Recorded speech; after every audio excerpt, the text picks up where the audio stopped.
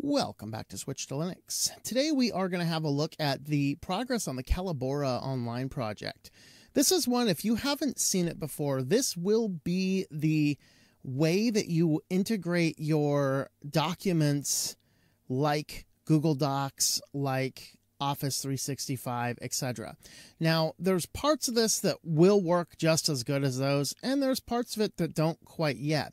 But the reason I want to talk about it is this project actually came out with a brand new desktop application, and I did want to have a look at it. Now, I'm not going to recommend everybody jump over to go ahead and install it and start using this when other options are available, because it does have some limitation to its features. However, the reason I want to talk about it is excellent progress towards something that could turn into something quite amazing. And so it's not quite there yet, but they released a desktop version in both the more modern ribbon type view, which is what I installed here, and they did also release a more classic one like LibreOffice.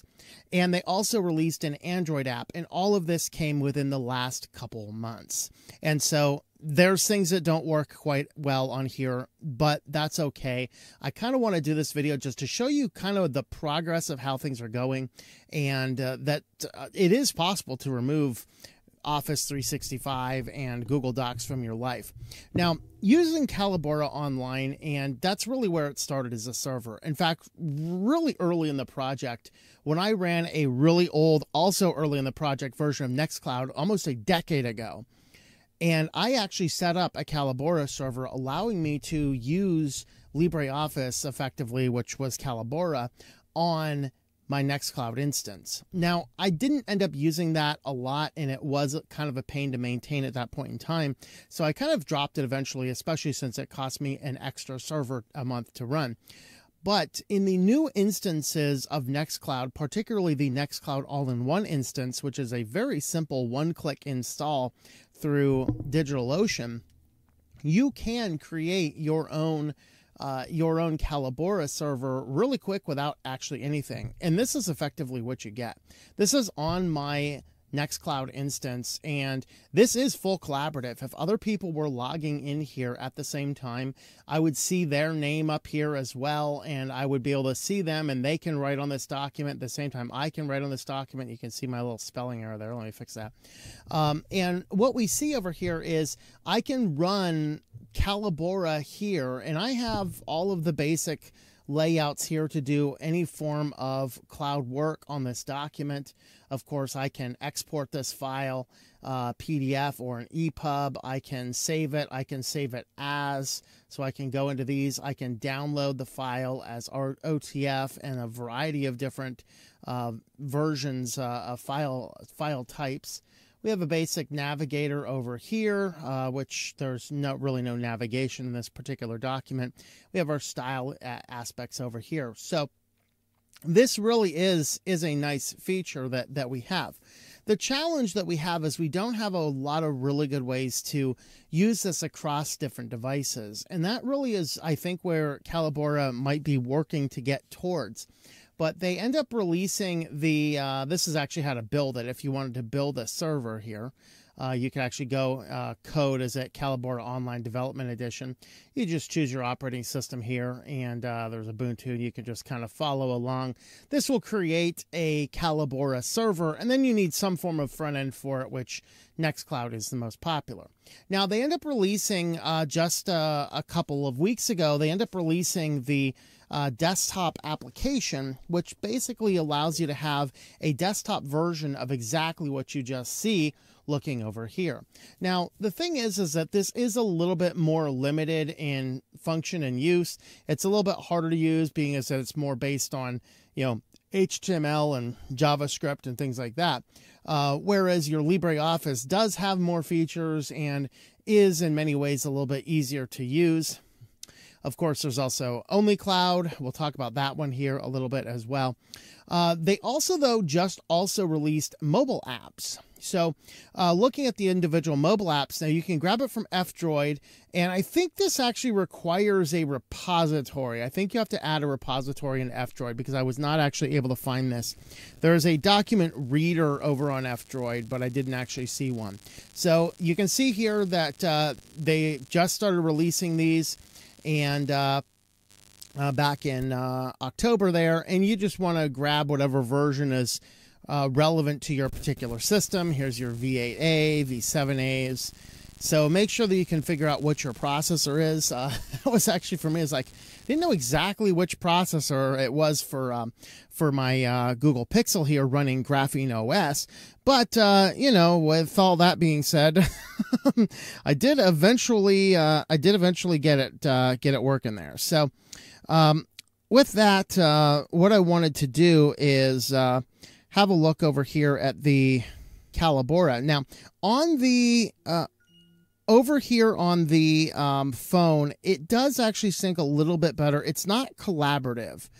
In other words, if I go back over here to the Nextcloud instance, multiple people could be logged into my Nextcloud instance and be typing on this document at the exact same time. The Collabora Office app is not collaborative. In fact, in of itself, it does not have its own online connection. But if I go down here to open a file, I can choose to go into my Nextcloud instance, and I can choose to open up an individual document. So if I go here and open up a document, then what it's going to do is it's going to grab the document here, and actually it doesn't look like, let me check that. Oh, no, that's good. That's right. I say, did I actually retrieve the latest version? Yes, it did in fact retrieve the latest version. Now, there's a little edit button down here at the bottom, and when I do that, I can do, let's see, we're going to do edit from Graphene. Now, what you'll notice here, though, is that there's nothing going on the Nextcloud instance. So when I go ahead and save this and I hit my check button there, and it will exit the application, and then once it ends up exiting the application, if I go in here, reload my system here, then let's go ahead and pull this document back open, and what you'll see down here is it will actually show up there and edit it. And so what we actually see is a system that, because of the way that Nextcloud works with how phones work and such, then you'll actually see that the system will actually work kind of the way that you might expect it to. It's just not collaborative.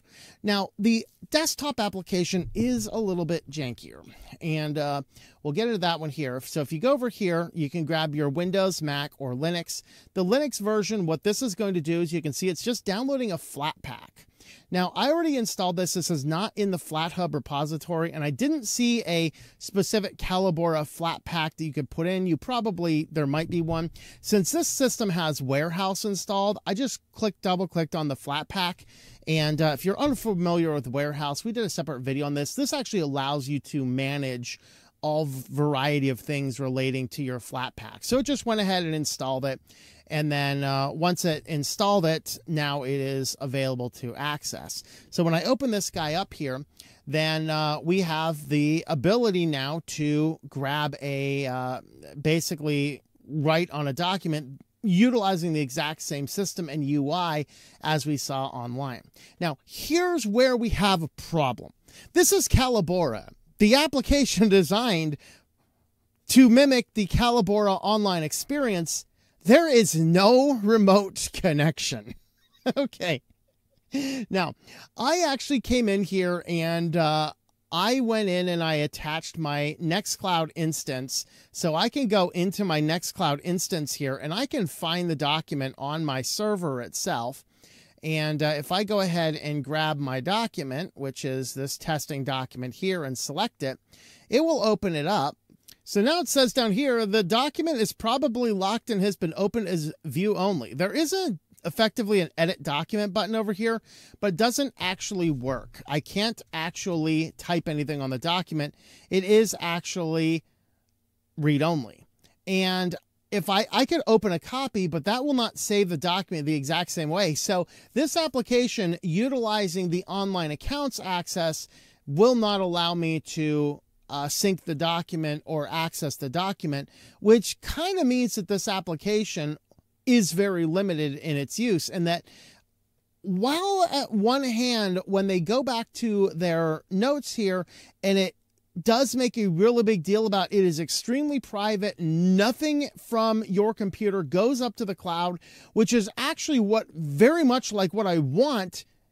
However, this is the one time I would love to see an ability to access a remote server, since that really is the purpose. Now, whether it's collaborative or not, or whether it's not, that doesn't matter to me as much.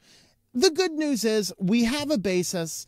This is the first time the application's been released. This is the very first version of it. Hopefully those remote settings are coming down the pipeline. So like I said, I don't want to be too critical of it or sound like I'm being too critical of it, because I do love what the project is doing. I just do find it interesting that the one feature of this program I might expect it to have is the ability to sync to my Collabora server. And it doesn't seem to have that functionality. All right. Now, which is also funny, because if I go into LibreOffice, LibreOffice actually has this ability. You can go into LibreOffice and utilizing remote servers, and I have this set up here, web daving into my setup. And with this, if you guys need to know how to do this, I will mention it maybe in the comments here, or I'll put it... maybe do a separate video, but because getting the remotes to work is actually not easy to do. But once you go ahead and get in here and open up the remote serve, you can now see that I can come in here and I can find those individual documents. And when I find these individual documents, we can go ahead and make any edits here in LibreOffice. Now, it is slow, and that's one of the things to keep in mind, because it's going to pull the document down. It's going to take a moment to do that, and then we'll have the ability to edit it here in just a moment. All right, so here we have our document.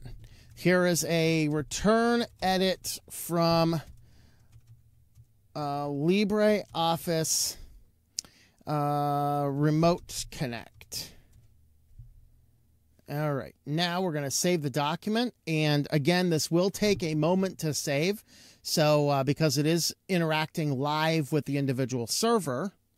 All right, so now that that's done, we'll go ahead and close LibreOffice, and let's go back to our instance here. Let's refresh the Nextcloud instance. It's loading the document, and now we have a return edit from LibreOffice Remote Connect. So again, it's not collaborative, but LibreOffice will work. Now, I did not actually have any luck with LibreOffice using the Nextcloud online account system. So if I go ahead and just open a document and I go down to my cloud server here, this is actually where I did have some problems. But I will say that what ended up happening is the Collabora crashed on my Nextcloud server, and that has crashed a couple times in the past. So it's possible it was just a random instance. So let's go ahead and do a return edit from online accounts. And we'll save this. This is where it crashed my server last time I tried. And so is it actually working or not? Let's go ahead and close it. Maybe it did. Maybe it did actually work that time. So maybe that was just a random coincidental crash when I was doing this. So there you go.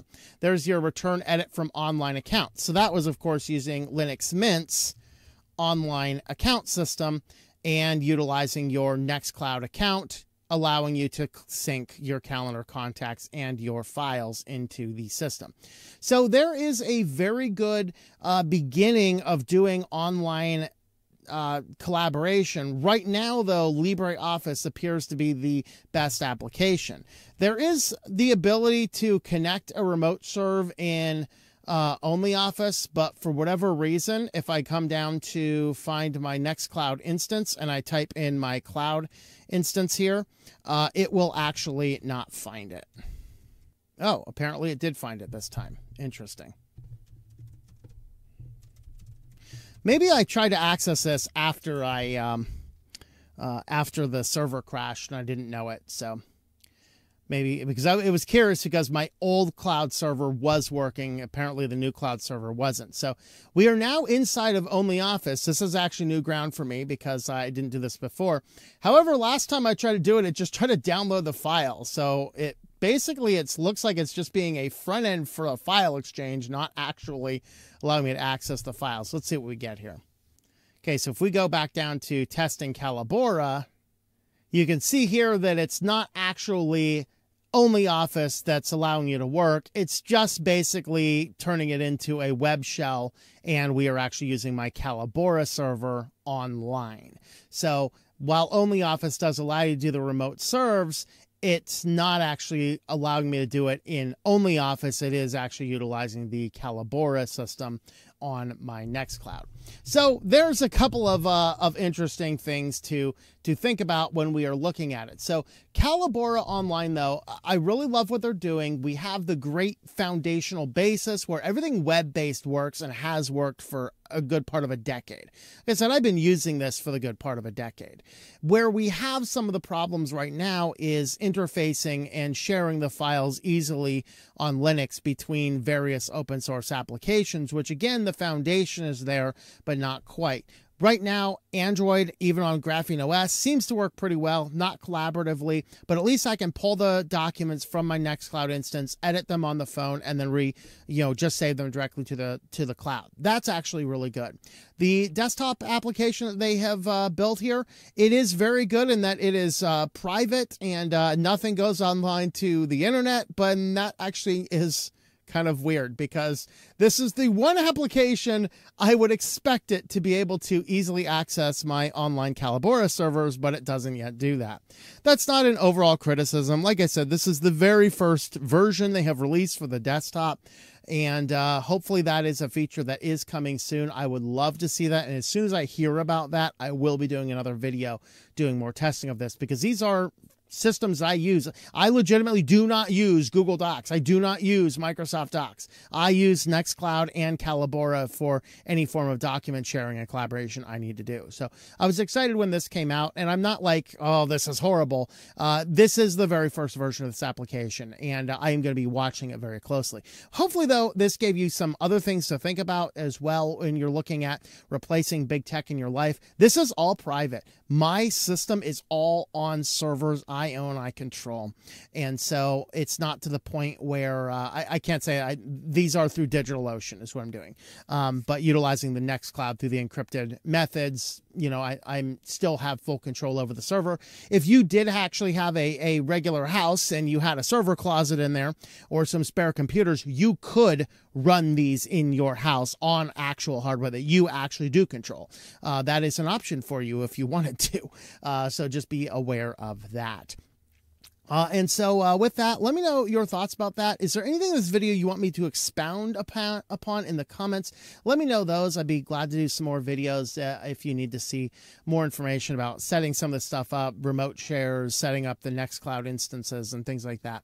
So let me know your thoughts about all those in the comments down below.